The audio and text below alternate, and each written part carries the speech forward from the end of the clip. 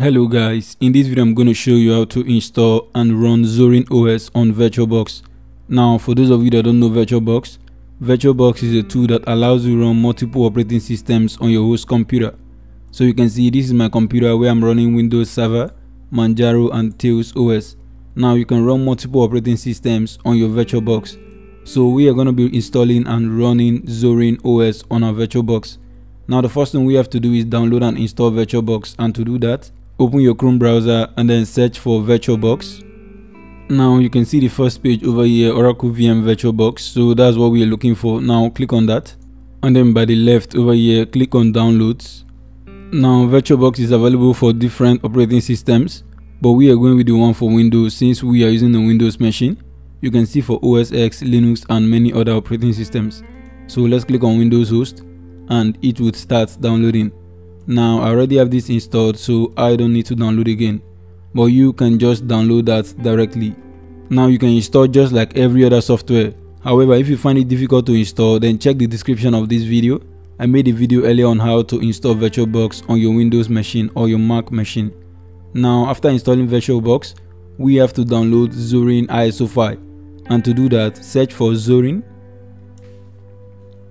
Okay, so once you search for Zorin OS, it's going to take you to this page.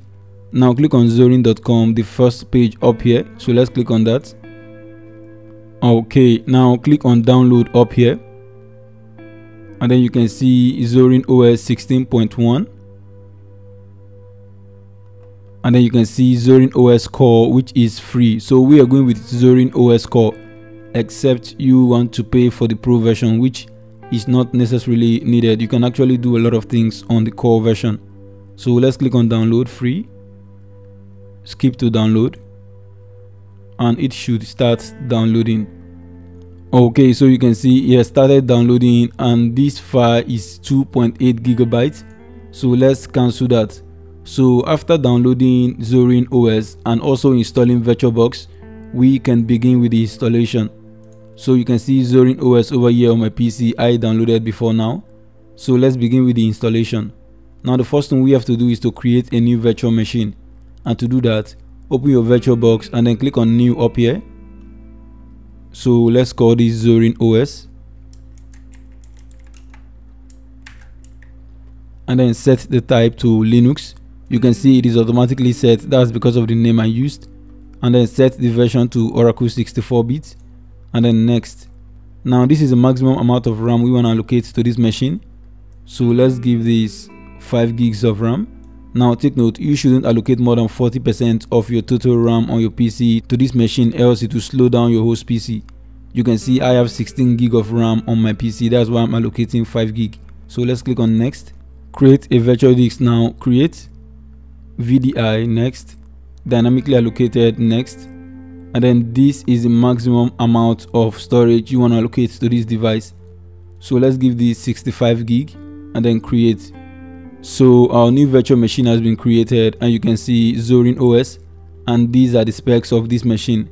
Now we have to make some changes to this, so let's click on settings up here and then go to system by the left. Under motherboard you can see the base memory, which is the RAM, which we can switch whenever we want to. This is the processor section, and we are going to allocate how much cores we want this machine to run. So 3 is okay. You can see from 5 is not recommended, so you can see within the range that's okay for you. So let's go with 3, and then the motherboard, this is the RAM. Now go to display and then increase the video memory to 128 megabytes, and then click on OK. Now we have to import the ISO file, so click on start. Now this is where we are going to select the ISO file. So to select the ISO file, click on this file icon over here and then click on add. Now you have to select your Zorin OS ISO file we downloaded earlier.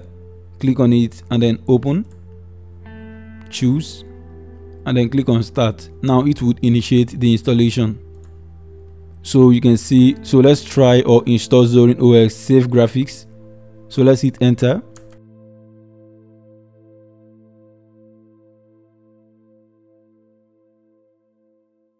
Now you can see the option to try Zorin OS or install Zorin OS. Now select the language and then click on Install Zorin OS.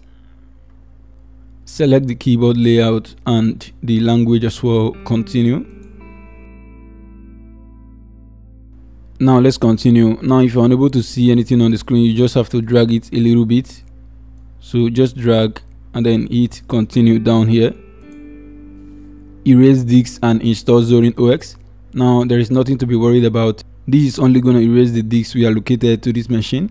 So now click on install. Continue. Select your region and continue. Now this is where we are going to fill in our details. Pick a username and a password. This is the password we are going to use to log in. So you can either choose to log in automatically without a password or use a password. And we are done. You can hit on continue and it would start the installation. Now this may take some time, so you just have to wait patiently.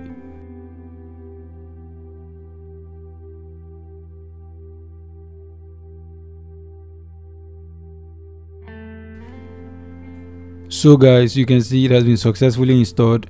Now let's click on restart now. Now hit enter.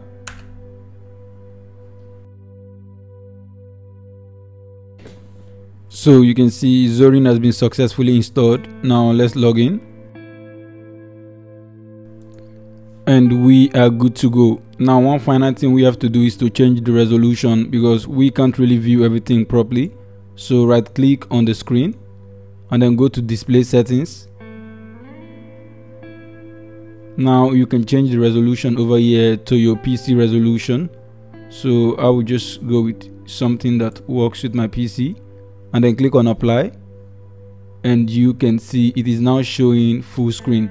So let's minimize this and you can see over here, welcome to Zorin 16.1. Now I will just click on no thanks and we are good to go.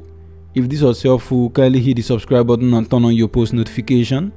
Thank you for watching and I will see you on the next one.